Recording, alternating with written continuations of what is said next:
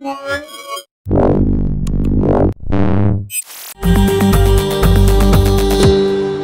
I'm Roland with Mobile Geeks at CES 2014 with Samsung, and what we have right here is the new Samsung Galaxy Tab Pro 8.4. So this is basically an 8.4-inch tablet with a WQXGA resolution of 2560 by 1600 on this only 8.4-inch big display. It's a Super LCD screen that is decently bright. We've set it a little bit lower to actually be able to film it in a good way. It is super light. It weighs in at just, I think it's way under 300 or under 400 grams.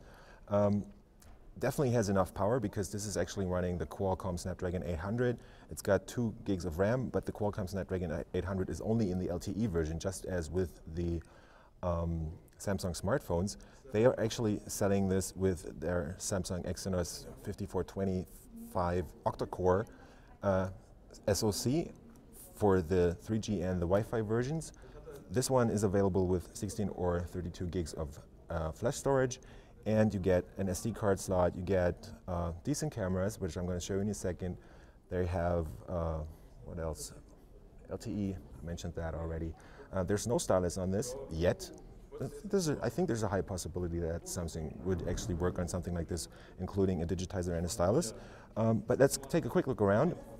Up here we have a 2-megapixel camera on the front, then small bezels on the side on this device that actually copies or just takes a lot of design cues from the Galaxy Note, for example, the Galaxy Note 3, I mean.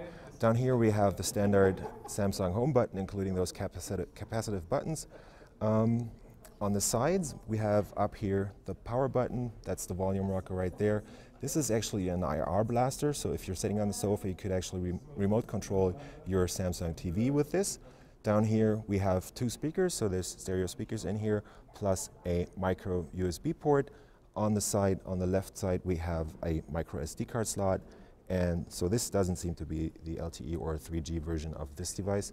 Up here, you only get the 3.5mm headset jack, and that's pretty much it. Additionally, you get a 8-megapixel camera on the back, including a LED flash.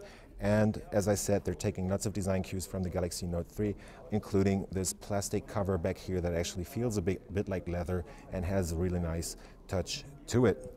The whole thing is just, I think, 7.5 or 7.3mm thick, and it's definitely a nice device.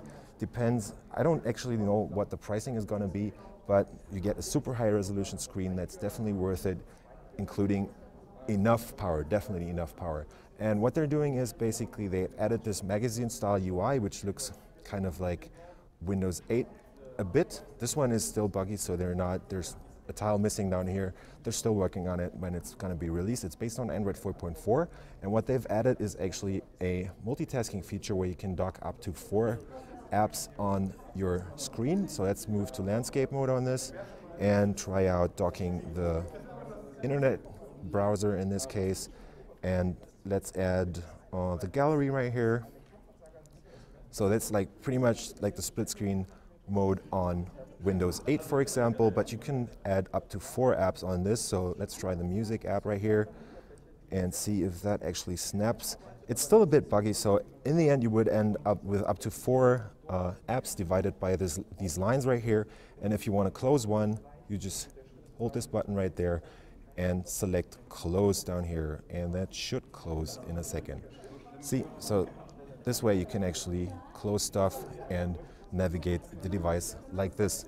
So this has been Roland from Mobile Geeks with the new Galaxy Tab Pro 8.4, which is still a bit buggy, as you can see, at CES 2014. Thank you.